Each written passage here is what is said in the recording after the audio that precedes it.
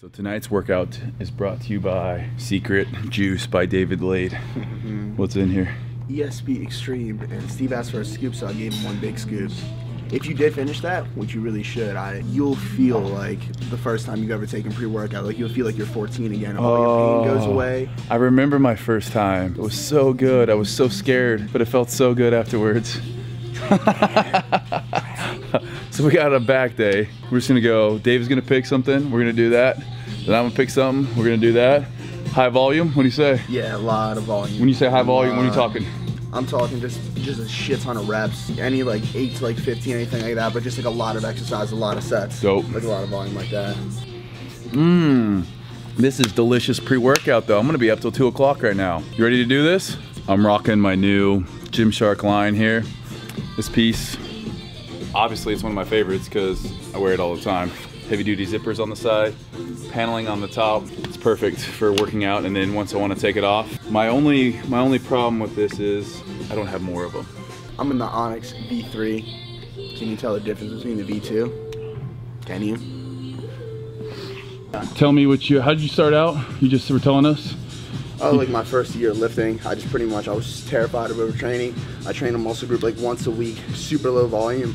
Still made gains because I was like a noob. Like, but you train how many days total a week? Literally 3 days a week. That's so Monday crazy. would be like push, like no chest. Well, Wednesday legs and Friday back, and the weekends off. Just so low volume, like I can handle so much more.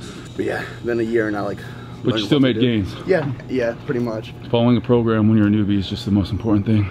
If you're a newbie, you could literally walk past the gym and like drink a protein shake, you'll grow. You hear that, Jason? I've been walking past gyms a lot.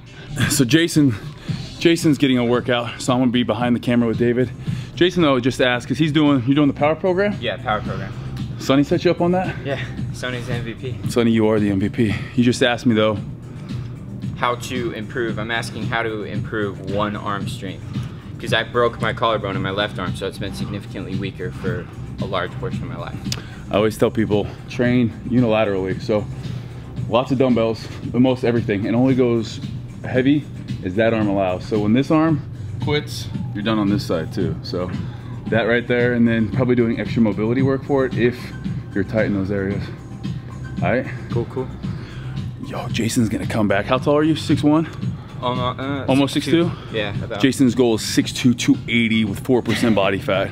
Freaking coming out of here like the Undertaker. Making branch one seem like a little boy.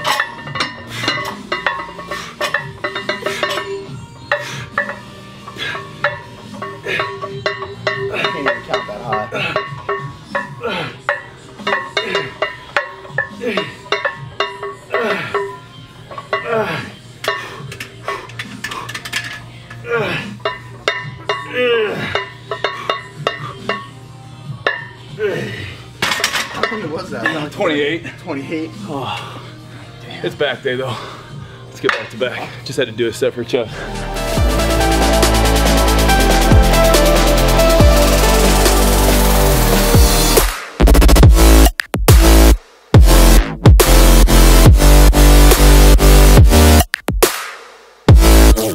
Stringer time. Stringer time. If you guys are always at home like, damn, I wish I looked like David in a stringer. The reason why David looks good in a stringer is his shoulders are very straight across. You see how mine's sloped down? David's are like, whew. You know else has shoulders like that? My girlfriend Courtney. Like the reason her structure is insane and she won the Olympia is because her shoulders, she's a naturally tiny girl, but like she looks like a hanger. Like when you put clothes on a hanger, her shoulders are just like that. I'm just hoping. Miss Olympia. I'm hoping if you ever have kids, they get my arms but her shoulders. There you go.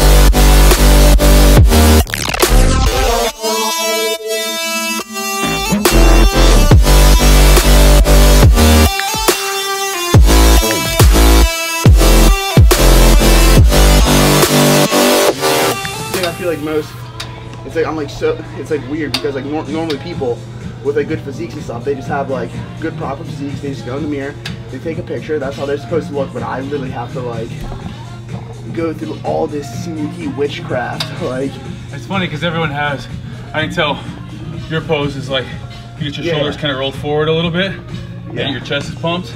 Mine has always been like slightly to the side, trying to hit a deep V, because everyone has different angles. You're so powerful straight on because of your shoulders. That's wicked. That's like, not a lot of people have that. Now there's some people out there that just look good at any angle. Like Ulysses Jr. Ulysses. you can't, he looks perfect, like, doesn't get any better. It's like he's designed like the 3D program. Go tell Ulysses, David and Steve sent you. Tell him right now. Let him know. David's just talking me into max benching. It's my 3rd day in a row benching.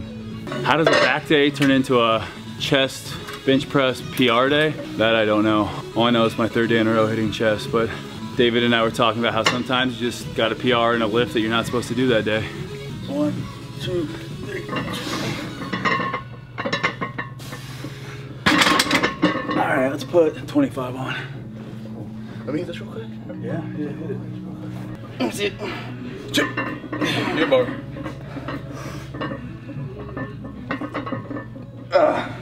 2, 3. Let's go. Up, up, up, up, up. Oh, you got it. You got it. Pick the pipe up. 100%.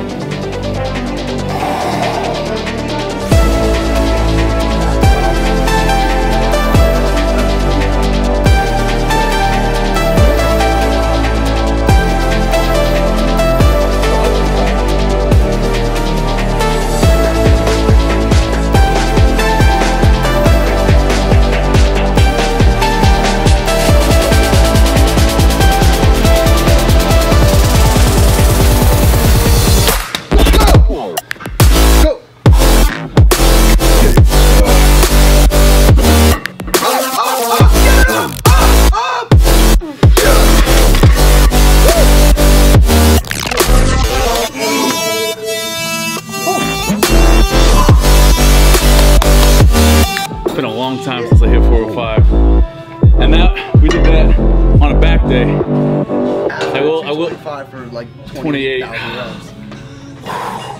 Felt good. I'm 4 weeks into this program, and I think I hit 365 or 370. I just hit 405. I haven't done that in a long ass time, and I definitely wouldn't have done it without David here. That pre-workout. Least expect it. People are gonna be wondering what that pre-workout is.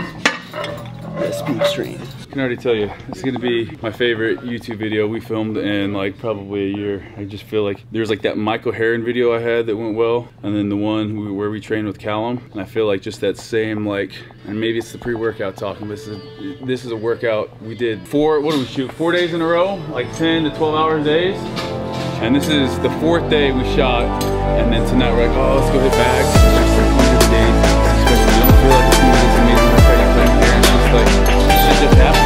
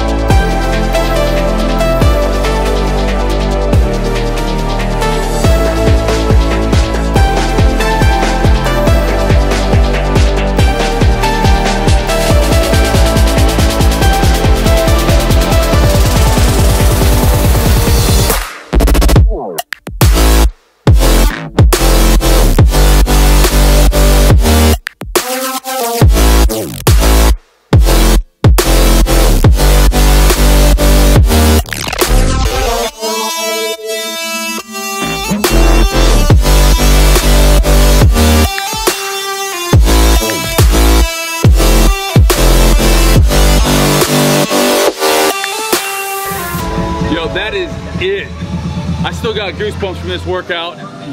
I'm nicknaming David right now the Gene.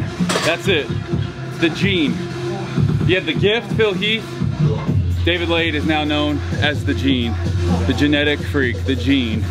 Straight out of Estonia. I'm that little Christmas present, those like socks wrapped in a small thing right next to the big gift that Phil Heath under the Christmas tree. That's just the Gene. Like in a petri dish, he was created. The Gene David Lade. One of the pieces of ladder in the DNA, little twist. That's it, just a little fragment. That's his symbol. Such a sick ass workout, so dope. And you, again, tiny ass little gym here in Brooklyn where dreams are made.